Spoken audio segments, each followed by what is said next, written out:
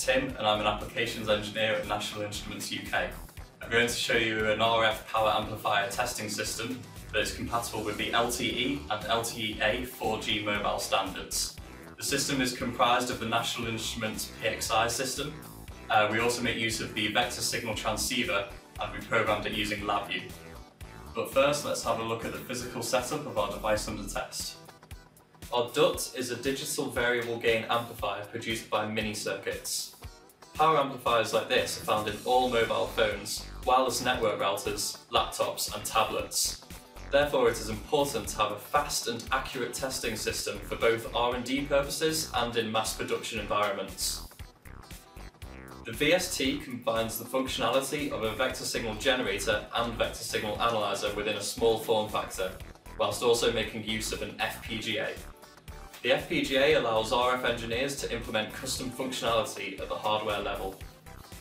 In the test system we have created, we've customized the FPGA to provide two main functions. Firstly, we use it to control the gain mode of our power amplifier using the digital input and output lines of the VST. Secondly, we also perform power level servoing on the signal coming out of the power amplifier.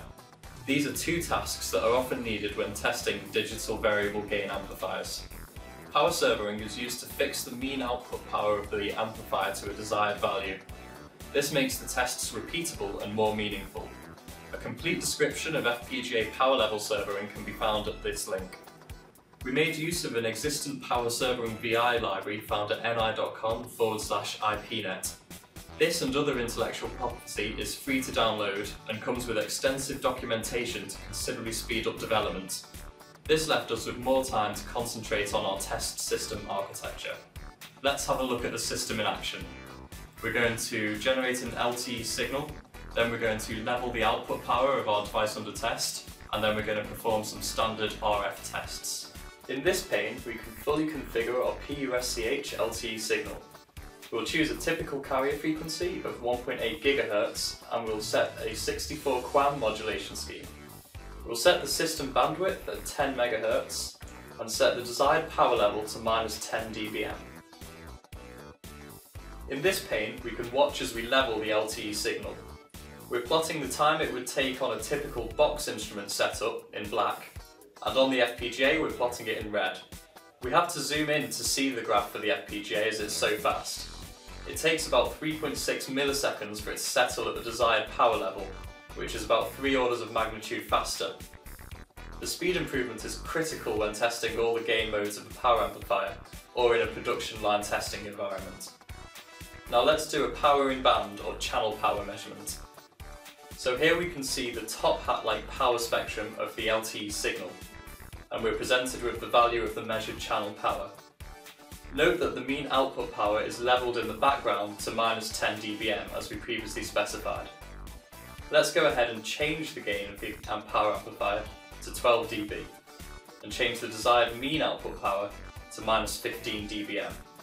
And we can run the power in band test again to confirm that the mean output power is levelled to -15 dBm. Let's go ahead and perform another test on our DUT. We'll perform an error vector magnitude test on the same signal. Here we can see the EVM value in decibels alongside the constellation diagram for our signal. While the EVM runs, just as before, the output signal power is continuously levelled in the background to -15 dBm. We also have the ability to run a characterization test on our power amplifier. We're going to do a power linearity test, which is effectively a series of one-shot power in band measurements.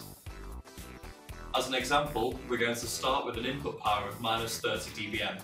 We're going to increment in steps of 1 dB until we reach an input level of -15 dBm. From the results, it looks like the power amplifier performs well over this range.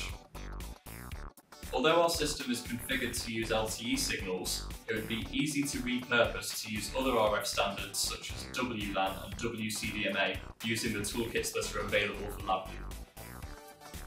In conclusion, the National Instruments vector signal transceiver, coupled with the comprehensive LTE, WLAN and WCDMA toolkits available for LabVIEW, provide an optimal solution for testing RF devices at the latest standards. FPGA extensions allows for the addition of custom functionality, whilst also maintaining all the features that you'd normally expect from a vector signal transceiver. Please follow the links below to see impressive applications built with the VST and to learn about getting started with your own. Thank you.